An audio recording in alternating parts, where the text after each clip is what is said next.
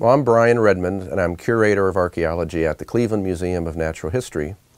And today we're here to talk about a small collection of Paleoindian stone tools from a site out near Salem, Ohio in Columbiana County that were found fairly recently that tell us a little bit more about the first people to come to North America and specifically to Ohio. The people we call Paleoindians came again to Ohio at the end of the Ice Age, the late Pleistocene.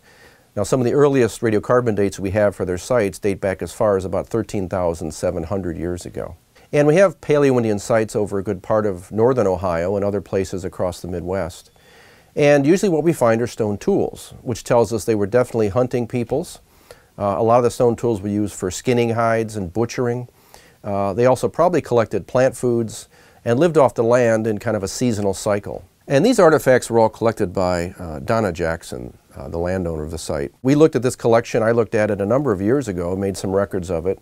And then more recently, my colleague Metin Aaron and Michelle Beber made another survey of the site and re-examined these artifacts and found a few more in the collection, again, that date to this really early period. The stone tools, there are just 5 that were pulled out of the collection that seem to date to this early period, to the Paleoindian period. 3 of these were found together in the same part of one field. The most distinctive is this little fragment here of what we call a projectile point or a spear point. Some people call them Clovis points. They're very distinctive because they have a groove or depression on one side we call a flute, which was probably made or put in the point so they could tie it to a shaft like a spear shaft. Now this is broken and it's been heavily burned, which is also a bit unusual. We're not quite sure how some of these tools get burned. But it's made of a raw material we think is similar to what's called Vanport or Flint Ridge flint or chert that comes from Licking County, Ohio, south of the location. So it's a distinctive artifact for the Paleoindians and definitely is a hunting or butchering tool.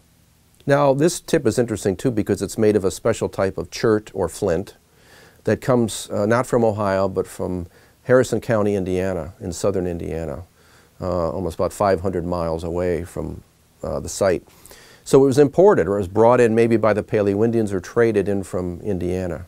So it shows evidence of raw materials, flint material, being traded over long distances, which we see at a lot of other Paleoindian sites, but it's very significant to find it at this site in northeast Ohio. These were studied very closely by Dr. Logan Miller of Illinois State University, who was an expert in microwear analysis. He looked at all these tools, and he noticed on a number of these, like this tip here, that there is some evidence of use with meat, wet type fleshy material as if it was a butchering tool. So we have a small collection of Paleoindian artifacts that show us everything from a finished and discarded spear point to tools that seem to be brought in possibly for eventual making into finished tools. Now what's interesting is this site is very close to the location where the Hartley Mastodon was discovered back in 2001. So this was a partial skeleton of a female mastodon that dates back to about 12,900 years ago.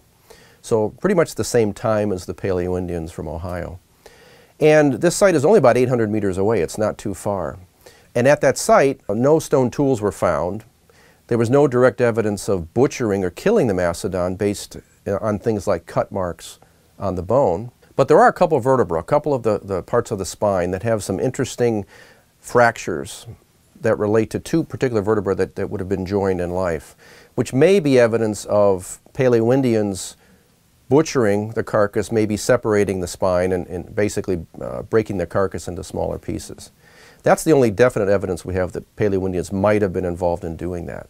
But there were no legs found. There was pretty much a torso from the head back to the tail and foot and ankle bones, but no legs, no long bones, no scapula or shoulder blades. So important parts of the skeleton are missing from this discovery, which seems very unusual for a site that we might call a natural death site. It's a real mystery about this site in terms of what has happened to the leg bones. Now one predator that would have been on the scene or in that area at the time would be the Paleoindians, the hunting people that live there. And they could easily have removed the legs in the process of disarticulating or pulling apart the skeleton, harvesting the meat. Perhaps this animal might have been butchered a little bit outside the bog, which actually would have been a pond at the time, and removed part of the skeleton and then possibly just deposited the rest of the carcass in what would have been a freshwater pond kind of like a natural refrigerator to preserve it. We don't know exactly who did this, if you will. It's kind of like a murder mystery. You know, we don't have a direct evidence. We don't have a smoking gun about who exactly did this. But we have a site with unusual remains. We have a time period when we know humans were on the scene, at least nearby. And now we have a site right up the hill, about 800 meters away, where we know Paleoindians were there maybe doing other things, but possibly maybe they were responsible for some of this butchering. We can't say for sure now.